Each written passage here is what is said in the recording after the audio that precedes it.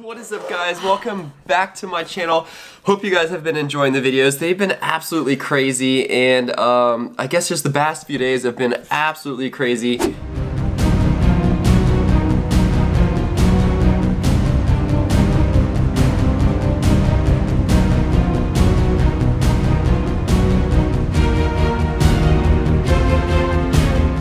And I even got arrested, so I want to talk a little bit about that because we tried to film as much as we could while all this craziness was happening.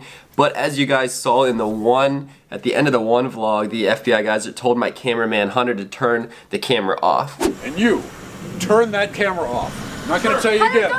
Turn that camera off. I'm not going to tell you again. From the officer. Turn that camera off. Hunter, keep filming. It's okay. Stay there. Don't move. I'm not going to tell you again. Turn that camera off.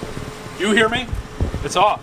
And so we did our best to try to record everything that happens, but we weren't exactly recording the entire time. So I want to kind of fill in the blank a little bit because I know there's a lot of questions of maybe why I got arrested in the first place or what happened after I got arrested.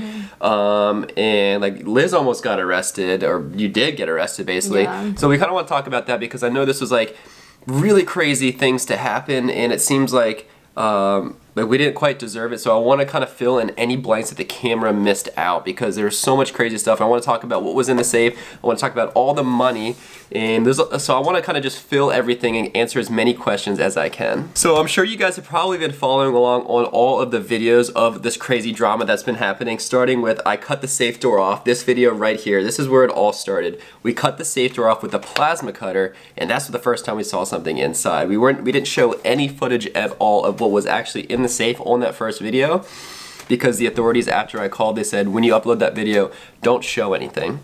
So then shortly after, it took a few days, the authorities came out, and in the meantime we were recording everything. We recorded as much as we could, and they took everything out of the safe. They took all the money that was in the safe, they took our cameras, or most of the cameras, they took your camera, they took all of the SD cards that has all the camera footage in there. And then it was a couple days and they gave it all back once they said it was okay for us to upload. So then we started uploading all the last videos. So now we're back kind of checking in with you guys. I want to kind of give you guys an update. That's why Liz and I are sitting here. Wait, so Carter, tell them about what happened when you got arrested. So like, yeah. What were you even thinking? Like, what was going on in your mind? Because I was totally freaking out. I didn't know what to do. Yeah, so all of this when I got arrested, and when Liz got arrested, this was all happening in that one video. That video was called You Won't Believe Who Showed Up. It's this video right here. If you guys haven't seen this video, I'm gonna play a little clip for you guys to check it out of like the actual scene. So everything started off just fine. You know, we called the cops, said like, hey, we found something in the safe. There was a lot of money in the safe. And normally if you find money, it's like, yay, we found a lot of money. This is super awesome. But it was so much money, I figured it has to be connected to a bank robbery or something like that. In which case, I bet someone's looking for it. I don't want bad people to come looking for it if I have it because that could be really dangerous. So I said, you know what? I want to play it safe. I don't want to get harmed or hurt, especially if I post it on YouTube and get millions of views. They're going to come find it. They're going to know exactly where to come find it if I post a video. So I called the cops, and so that's what happened. So we called the cops. They come in the beginning of that video, and then later on the video, check out this clip. It seems like things took a turn for the worse. I'm going to show you the clip and then I'm going to explain what happened. I mean, I didn't think anything was going to be inside, guys. I just figured it'd probably be empty. Could you step this way, please? Just step this way, please. Yeah? Just step this way for me. Turn around for me. Put your hands behind your back. Why? What's going on? Listen to my instructions. Just do what he says, sir. Put your hands behind your back. I didn't do anything. Don't interfere with us. But we didn't even do anything Walk wrong. over to the car, please. Back up. I'm not going to tell you again. Back up. And why are you arresting him? Ma'am, please, let's do our job. Here we go. Sir, I'm going to lead you over to the car. We're going to put you in protective custody. It's okay, Liz. Things will be fine. It'll be okay.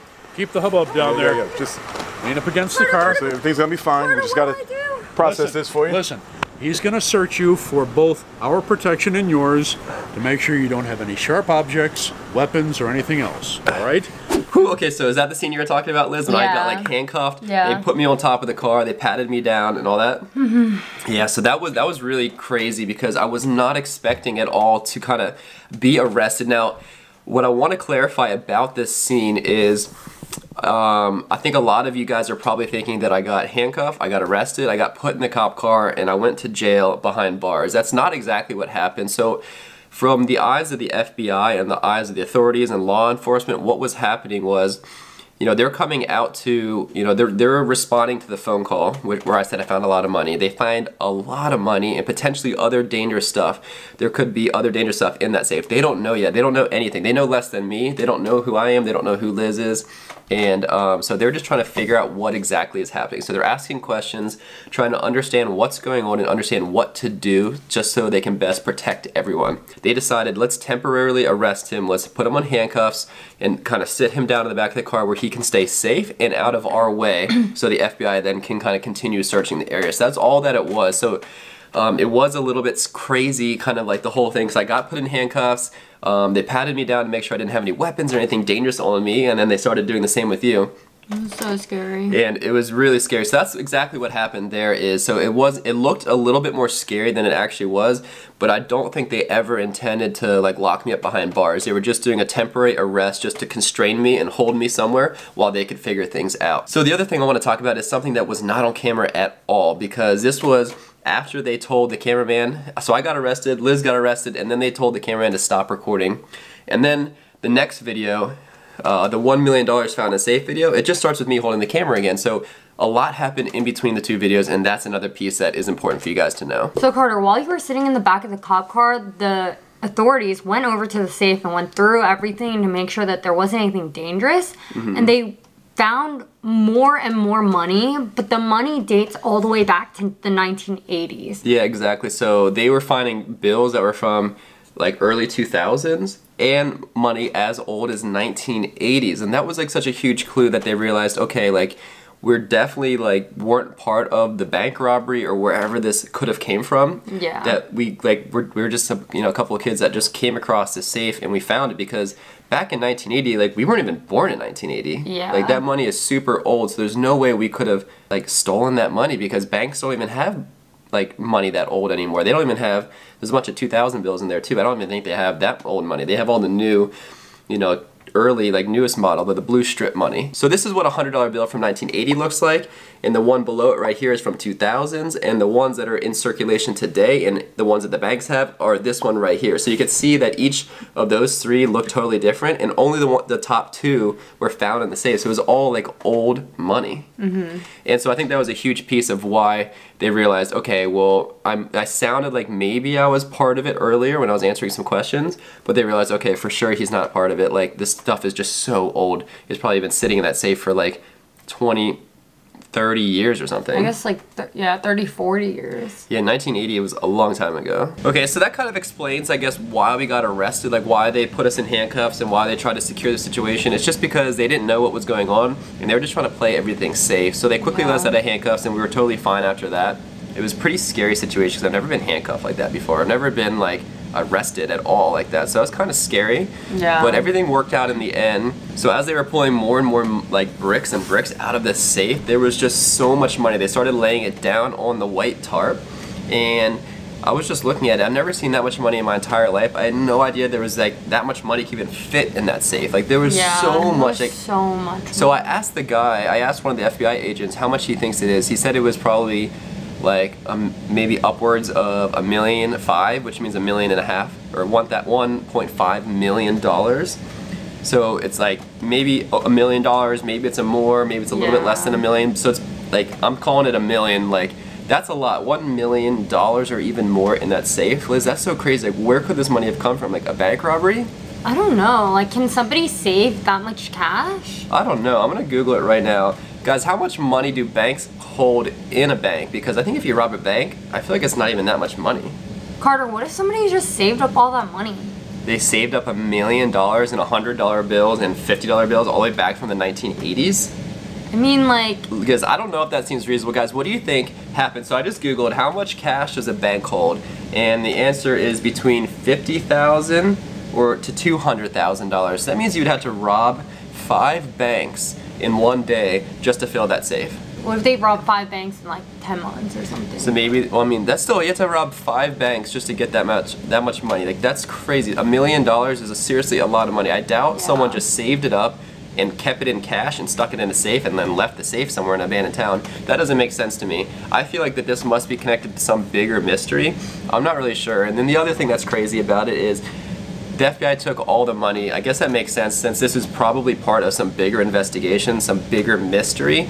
They need all the money, like it's not mine, you know, like maybe someone saved up and lost it, or maybe it's part of like some really big like crime that happened like 30 years ago or something like that. So I'm not really sure what it is or where this money came from, but I want you guys to comment down below, where do you think all that money came from, and what would you do if you could keep all that money? So at the end of the last vlog, they started packing up all the money into the evidence bag, and I asked the FBI guy, can I keep some of the money or like half of it or something, you know, can we share it or something like that? And he says, no, of course not, you can't keep any of it because it's part of a bigger crime, so they have to take it all. You're taking all of it? Of course. I don't get to keep any of it? What would make you think you would get to keep this money? I guess that makes sense because, you know, it's not my money. Just because I found it doesn't make it mine. And if anything, you know, I'm doing a really great job because I found the money, I alerted the authorities to give it to them so they can either find out if someone saved all that money and it was theirs, they can find the person and give it back to them, whoever lost the money, or if it's part of a bigger crime, we could maybe help solve a huge crime that happened like 30 years ago. So that could be super exciting and super awesome. Yeah, that would be really fun. I mean, I do wish I could keep the money, but at the same time, you know, it's not mine. So I asked, like, can I at least have like maybe a couple $1,000s or like one stack? And they said no. But that's okay, you know, like I'm just like happy that we could, you know, do the best we can to help, because we weren't in, like when we grabbed the safe, I figured it was just like empty, like a piece of trash. I didn't think anyone actually wanted it or there was anything inside. And so guys, if you find something that's not yours, remember, if you do take it, you know, turn it into the lost and found or alert the authorities if it's like $1 million in a safe or something like that. But just because you find it, it doesn't make it yours. So guys, now that we found out what was inside the safe and all that craziness is finally done, I want you guys to comment down below what else we should start vlogging. And on other news, I want to show you something super cool. Liz, first show this one. You guys have seen this one before. This was from quite a while ago. That's a 100,000 play button. And what just came in the mail is kind of late, but we got the 1 million subscriber play button. This is super awesome, guys. Thank you so much. I know this is kind of late because I'm almost at 2 million subscribers now. I know, this should be mine. Yeah. It's mine now. Liz hit 1 million subscribers, so her million is gonna come in. But again, guys, we couldn't have done any of this without you, so thank you so much for subscribing to these awesome channels, the most epic channel on YouTube. Thank you guys so much. We couldn't do any of this without you. And if you guys haven't already subscribed, make sure you smash that subscribe button because we are on the road to 2 million. We're basically about to hit 2 million like any day now. I know. And then 10 million is the next play button. So we're gonna cruise as fast as we can to 10 million. So if you want to be a part of the journey, smash that subscribe button right now. Whew, okay, and I'll see you guys in the next vlog. Bye. Woo!